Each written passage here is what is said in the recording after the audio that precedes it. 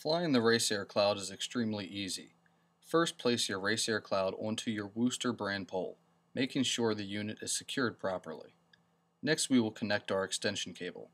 The connector can only go in one way, which is tab out. Now we want to extend the pole to the desired length. We want the unit at least 2 feet above the trailer line, although you can run it higher if desired. Next, lift the pole above the upper bracket and slide it down until the pole sits firmly in the lower bracket. Now that the RaceAir Cloud is in the air, we can orient the wind meter properly. Simply spin the weather station so the antenna is toward the starting line and the weather station towards the finish line, making sure the RaceAir Cloud is running parallel.